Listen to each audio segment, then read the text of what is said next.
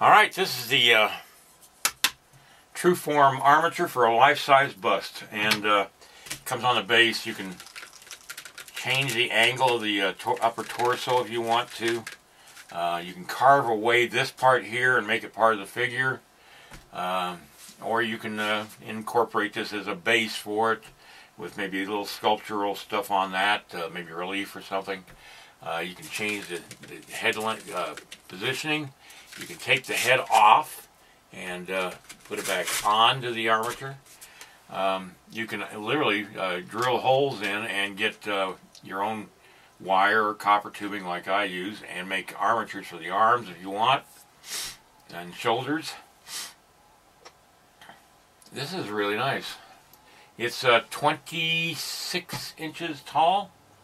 The head length is on an 8-inch head length, and it's actually made a little bit smaller than the skull would be, so that you can bring it up to the size that you want, or that you can put the clay on.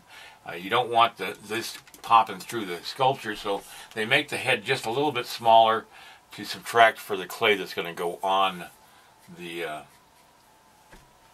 form. They got the upper ribs of the rib cage here, so you got a place for the contact for your collarbone and all that stuff. The back of it is got a groove down the middle of it. You can actually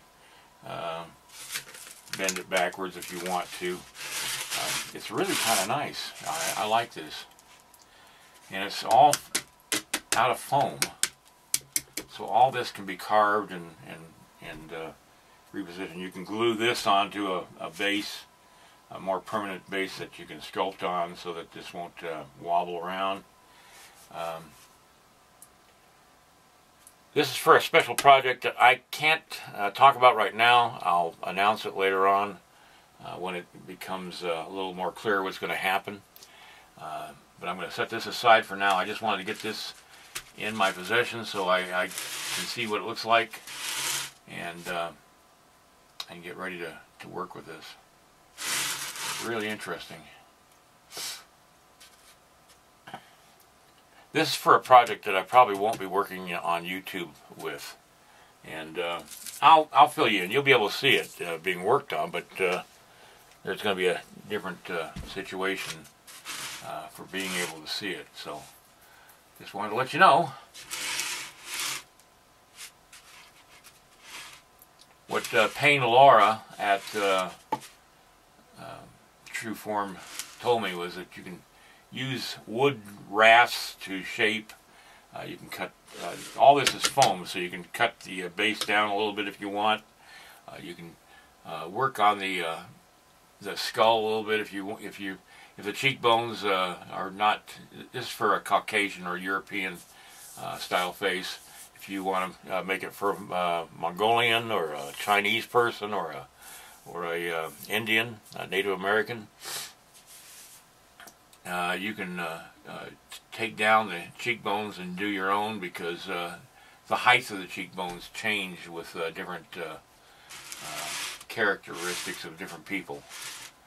And but that's just as a guide for you. This has actually been worked out anatomically correct for artists, and a lot of big name artists are using these TruForm Armatures now.